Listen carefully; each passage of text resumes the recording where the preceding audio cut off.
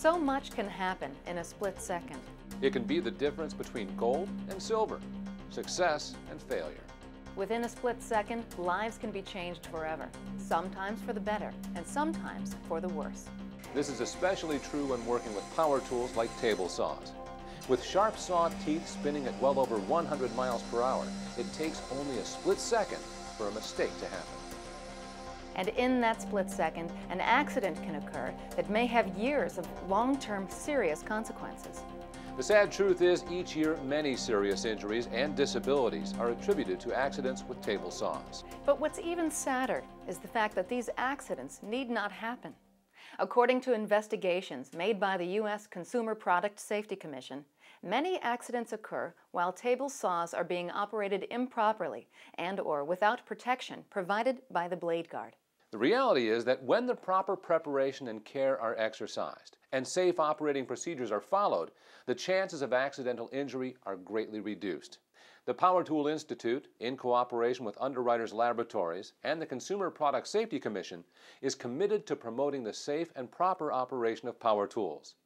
PTI has produced a series of presentations on the safe operation of electric power tools. This particular program focuses on table saws. Table saws are manufactured in accordance with nationally recognized UL ANSI safety standards.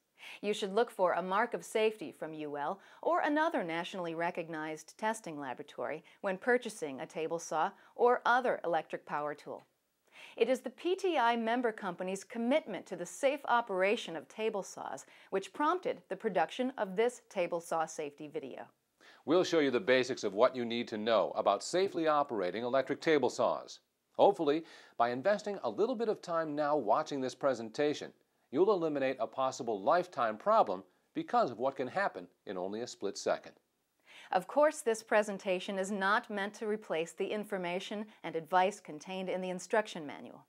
Be sure you completely read and understand the instruction manual and any warning labels before using your table saw. The instruction manual is also the first place to look if you have any questions. Well, let's get started. First, we're going to ensure that the workspace is properly set up and arranged. A table saw should be used only in a well-lit area that is free from distractions. You want to avoid working in places where bystanders, children, or pets may disturb you and break your concentration. The workspace should also be clean and dry. Cluttered work areas are accidents waiting to happen.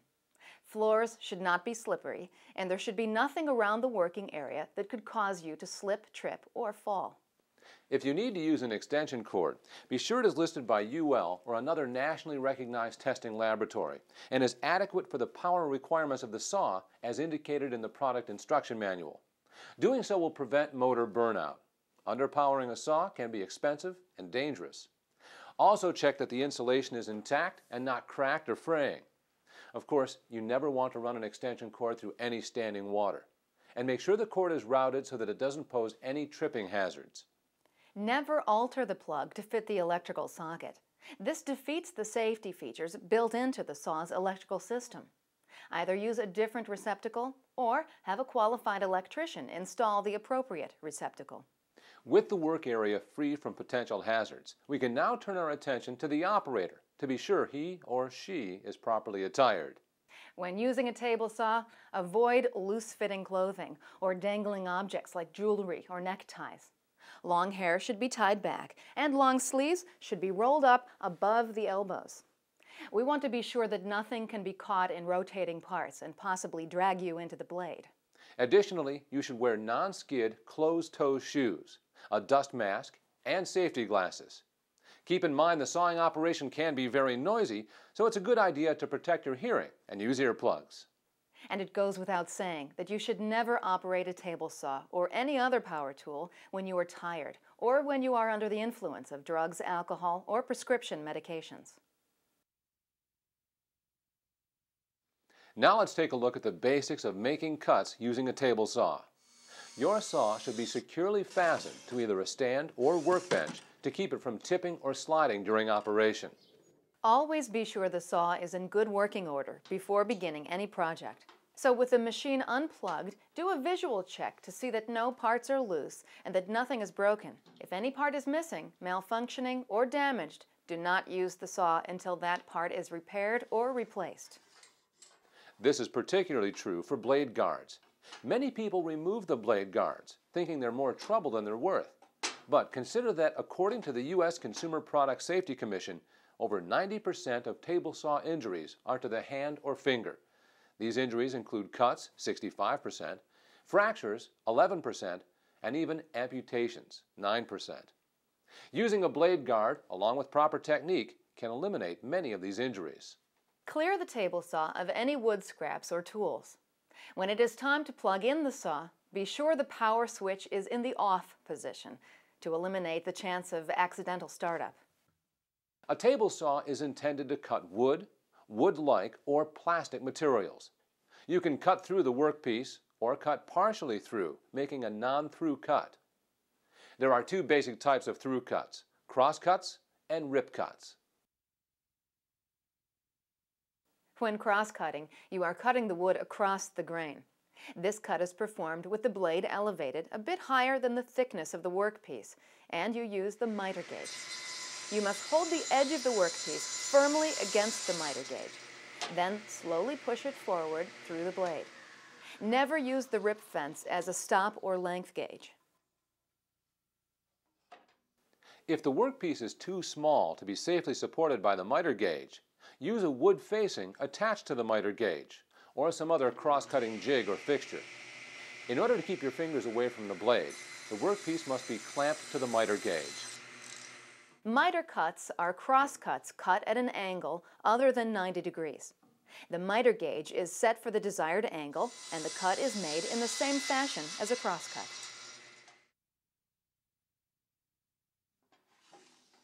Rip sawing is cutting with the grain of the wood or down the length of the workpiece. Again, the blade is elevated to a height just above the thickness of the workpiece, but this time the rip fence is used to control the width of the cut. Make sure the rip fence is parallel to the blade and securely locked in place. When ripping, you should apply the feed force to the portion of the workpiece between the saw blade and the rip fence. Use one hand to push the workpiece forward and the other hand to hold the workpiece against the fence. Never push the workpiece into the side of the blade. This can result in the workpiece binding and kicking back. Whenever possible, the forward feed hand should straddle the rip fence while pushing the workpiece through the blade. A special type of rip cut is a bevel rip cut. When performing a bevel rip cut, always place the fence to the side opposite of the blade tilt. Bevel ripping with the guard tilted toward the fence may not allow the use of the push stick and will wedge the workpiece between the blade and the fence. On this particular table saw, the blade tilts to the right. Just as you would with straight rip cuts, you should apply the feed force to the portion of the workpiece between the saw blade and the rip fence. Use one hand to push the workpiece forward and one hand to hold the workpiece against the fence. Never rip cut a workpiece that is twisted, warped, or does not have a straight edge. Otherwise, the workpiece may wedge between the blade and the fence and possibly cause kickback. Use a push stick for ripping widths of 2 inches to 6 inches and an auxiliary fence and push block for ripping widths narrower than 2 inches. Remember, if your hand or fingers are within 6 inches of the blade, you're too close to be able to react in the event of kickback, and you may be injured. The other types of standard cuts you might normally make on a table saw are non-through cuts. These include dados, grooving, and rabbets. The main risk with these cuts is the fact that they are performed without the blade guard in place and with the blade hidden from the operator's view. These cuts usually require blades other than standard blades, and table inserts and throat plates designed to match the cutter that is being used. Dado cutting cuts grooves across the grain or across the width of the workpiece. With a dado cut, the miter gauge should be used in the same manner as it is when making a cross cut.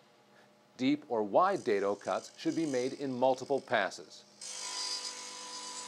Feather boards are devices that can be used to hold the work down on the table or against the fence to help contain the workpiece should kickback occur.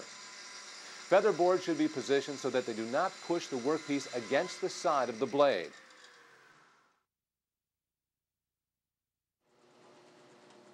A groove is a channel cut made with the grain or down the length of the workpiece. This cut requires using the rip fence, as when making a rip cut to support the workpiece.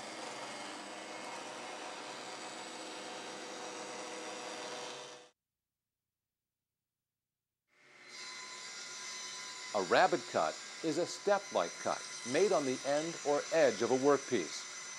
Here, the rip fence is used as a guide when rabbeting the length of the board. The miter gauge is used when cutting the short end of the workpiece. Plunge cuts are special types of cuts that you cannot make using the guard system. Plunge cuts are through cuts inside the workpiece area. Never attempt to plunge cut into a workpiece by placing it on top of the spinning blade. The workpiece will kick back. In this example, we are using 4 plunge cuts to make a pocket cut. Lower the blade below the table surface, remove the guard system, clamp feather boards or other fixtures to hold the workpiece down and against the fence. Place the workpiece on the tabletop at the desired location. Start the saw and let it come to full operating speed.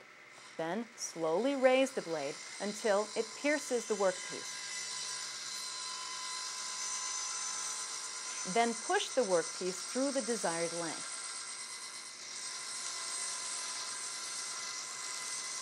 To stop the cut, shut off the saw, lower the blade, and remove the workpiece. Repeat as necessary to complete all sides of the pocket cut. Remember, the guard has been removed. Pay attention to the proximity of your fingers to the blade. In each of these types of cuts, the cutting blade is elevated above the work table to a height that matches the desired depth of the groove or rabbet. Again, these are cuts where the guard is removed. Always unplug the saw and return the guard when you have finished these cuts, and always reinstall the appropriate table insert. Do not assume that you or another user will do this later.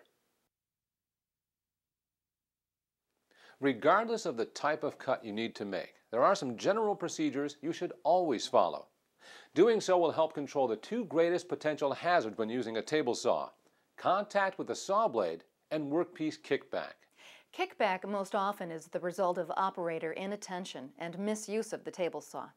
The major causes of kickback are improper alignment of the fence to blade, improper support of the workpiece, a twisted or warped workpiece, a dull or damaged blade, and overly aggressive workpiece feeding.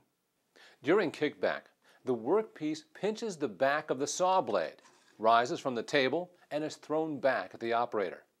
Kickback can cause serious harm, having enough force to drive the workpiece through drywall or anything else in its path.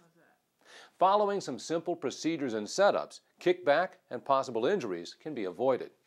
Use common sense. Do not try to cut large sheets that you cannot guide with the fence or miter gauge. Keep in mind that long or wide workpieces need extra support, such as an auxiliary table or a roller stand. This will keep the workpiece from tipping during the cutting operation. And never try to cut more than 1 workpiece at a time. Stacked workpieces can shift or bind on the blade, leading to unexpected contact with the blade and possible kickback. When cutting, always stand to one side and never directly in line with the blade. Never position your hands or fingers in the path of the saw blade. You could slip into the blade if you apply uneven or excessive force, or if there are any irregularities in the workpiece. Never reach behind and pull the stock to finish the cut. Always use the blade guard for every through cutting operation.